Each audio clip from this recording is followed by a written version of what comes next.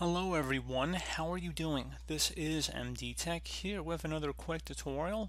In today's tutorial, I'm going to show you guys how to hopefully resolve the file system error code 805305975 when you are trying to open up a file.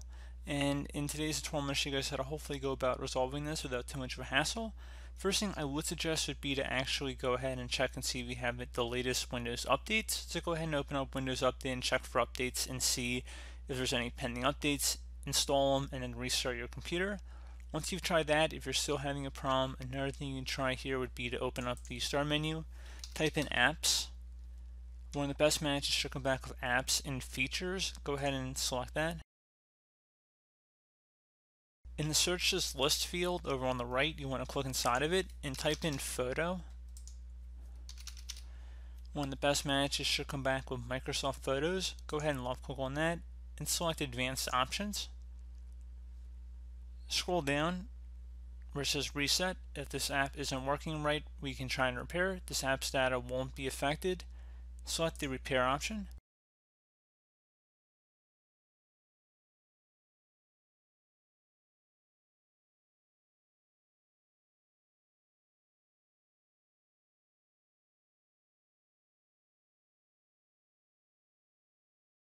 Okay, so now attempt to access the file again and see if the problem is resolved. If not, you can also reset the app, but this will delete any app data. So if they're saved in the pictures folder, documents on the desktop, whatnot, I would recommend backing up your important photos to an external media source before you proceed with this. But we're just going to go select reset now. And again, like I said, this will permanently delete the app's data on this device, including your preferences and sign-in details. We're going to go select reset. Once that is done, we'd suggest closing out of here and restart your computer. If you are still having a problem after doing all of that, another thing we can try would be to open up the start menu, type in CMD. Best match should come back with command prompt. You want to right click on that and select run as administrator. If you receive a user account control prompt, select yes. And now into this elevated command line window, you want to type in SFC followed by a space /scan now.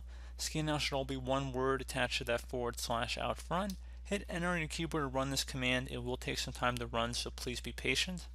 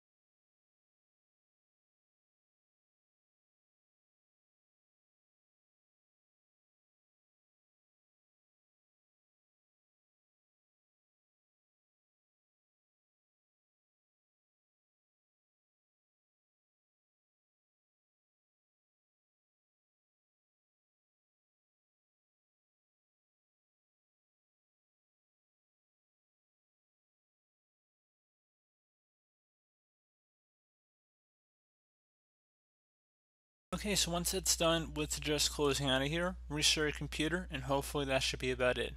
So as always, thank you guys for watching this brief tutorial. Do hope I was able to help you guys out, and as always, thank you for watching, and I do look forward to catching you all in the next tutorial. Goodbye.